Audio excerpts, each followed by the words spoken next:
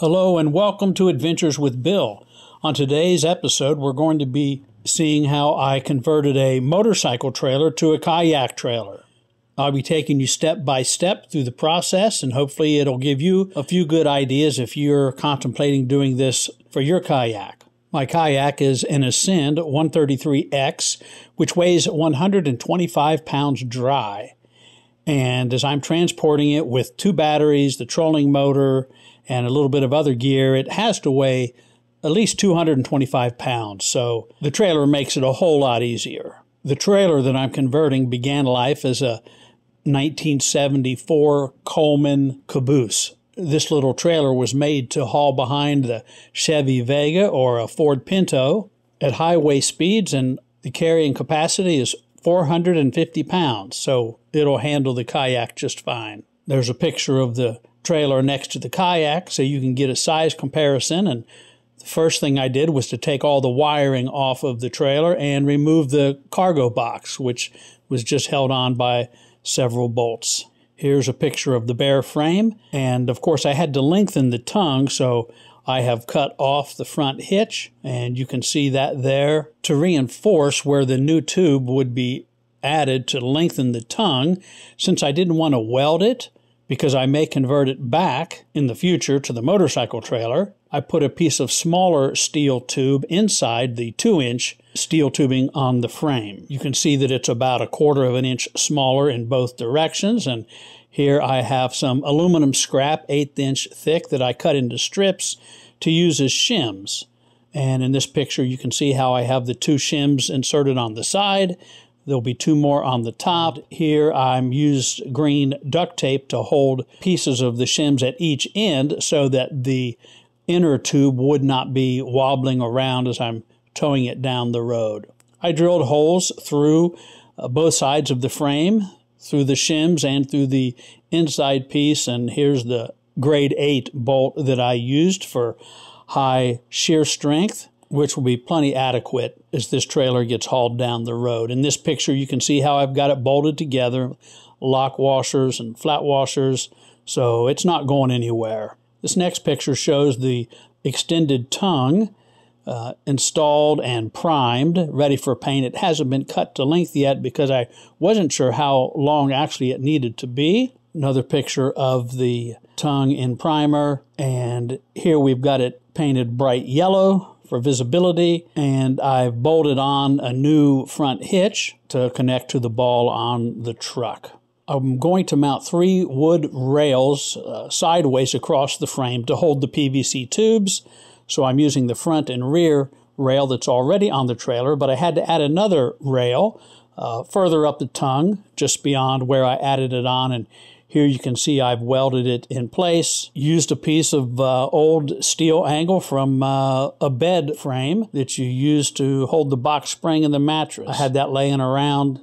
It was free, and it works great. Here's a picture from the rear of the trailer where you can see the frame, along with the new rail that I added up closer to the front of the trailer. Another picture of the hitch that I added before cut the bolts to length and painted it all. Here's the trailer fit up and attached to the truck. The trailer's not finished, but it's just to see how much clearance I would have between the front of the kayak and the back of the truck. Also, with the tailgate down, want to make sure I've got room to get in there and work, and that distance seems to work pretty well. I cut the chains, the safety chains, off of the old hitch and welded them onto the new hitch right behind the hitch to the tongue, and that's not going anywhere. I've got it painted up here in black primer with the chains in place, ready to go. This is the bottom of the kayak, kind of a tri-hole design, but those 2 slots obviously are where the PVC pipes will go, and I use the green tape to locate where the wood rails would be, and the blue tape front and back is where the PVC will stop, front and rear. In this photograph you can see how I have the wood rails mounted to the frame. I cut notches out of the middle and the front rail because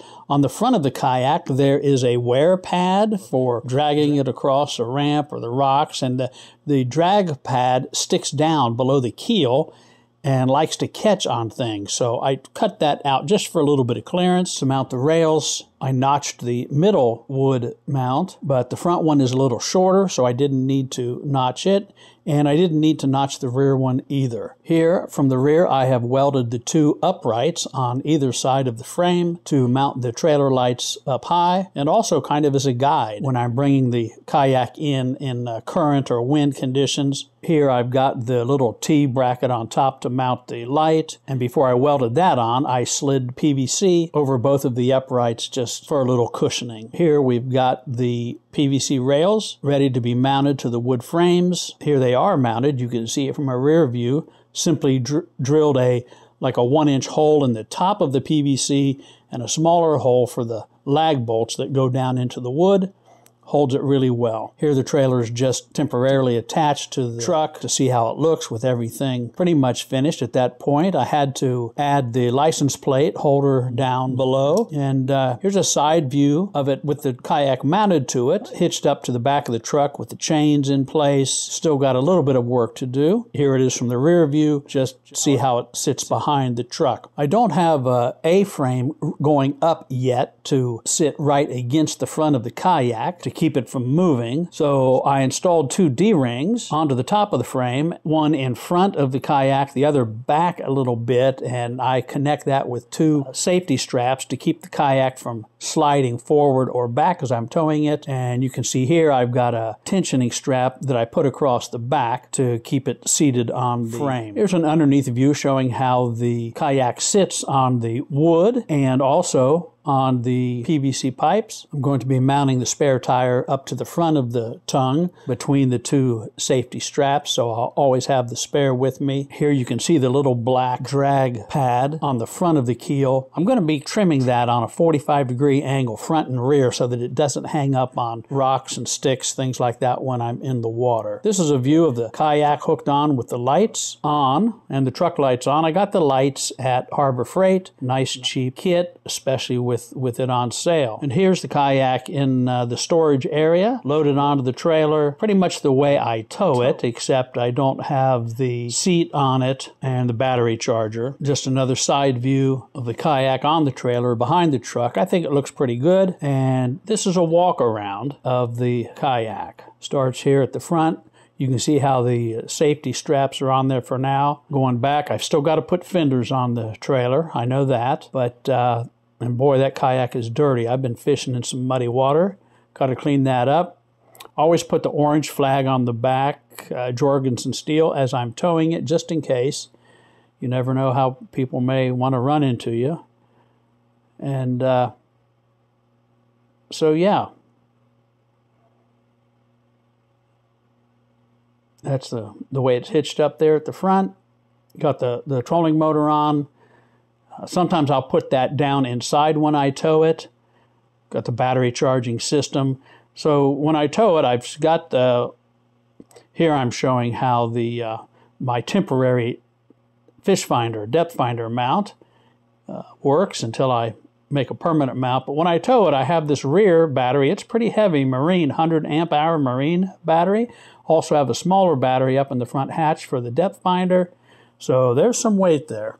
So I hope you enjoyed seeing the trailer build. May give you some ideas. Feel free to leave comments. If you have any suggestions for improvements, I'd be glad to hear those. As always, please like or subscribe to these videos. If you hit the little bell icon down there, you'll be notified whenever I come up with another kayak modification. And until next time, God bless you.